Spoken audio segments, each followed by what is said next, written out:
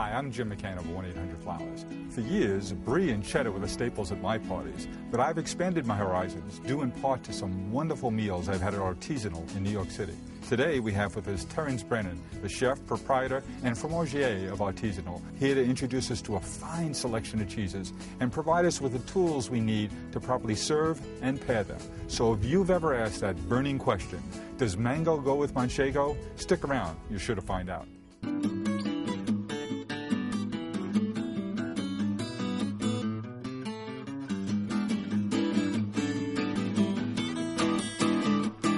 Hi there, everyone. Welcome to Celebrations. I'm your host, Allison Chase. My friend Kim is an avid entertainer and well-known hostess here on the East End. And today she's decided to have a few friends over for a wine and cheese tasting. And I have just the gourmand for her to meet. Terrence Brennan is the chef and proprietor at Artisanal Restaurant in New York City. Let's go meet Terrence and see what he has in store for us today. Kim, this is Terrence Brennan. Terrence, nice to meet you. Kim. Pleasure to meet you. He is the guy to talk to about this wine and cheese party you're doing today. Oh, great. Yeah, so cheese and wine party. I thought it would be great if we just had an enormous cheese plate with all the accoutrements and that's dinner. Problem is, I don't know what cheeses are for summer, what goes with what you serve with it. But what I love most about entertaining with cheese is that it's so easy. The hardest part is to remember to come back and unwrap it an hour or two before you serve it, and that's the most difficult part of that. So I have a couple places we can go to in town, and then we'll come back and not get cooking, but we'll get unwrapping and cutting. Terrific. All right, let's very go. good. Let's All do right. it.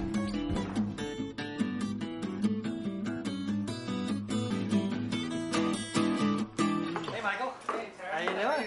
Great to see you again. Good to see you. Hi. We're having a wine and cheese party night. Excellent. So we want to select a few different cheeses, maybe 5, 6 or so. Okay.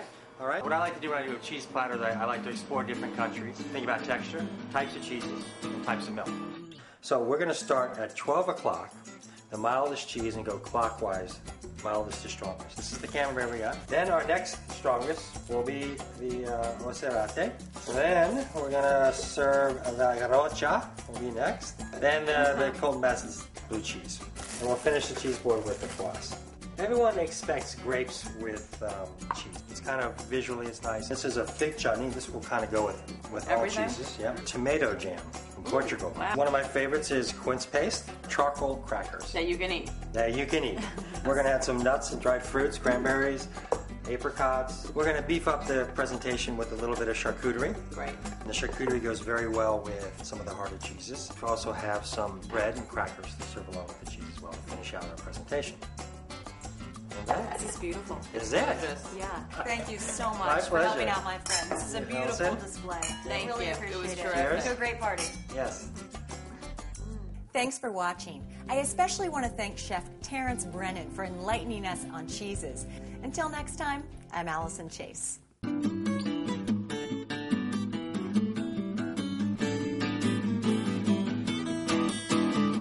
To get more entertaining tips, please visit us at 1-800-Flowers.com/celebrations.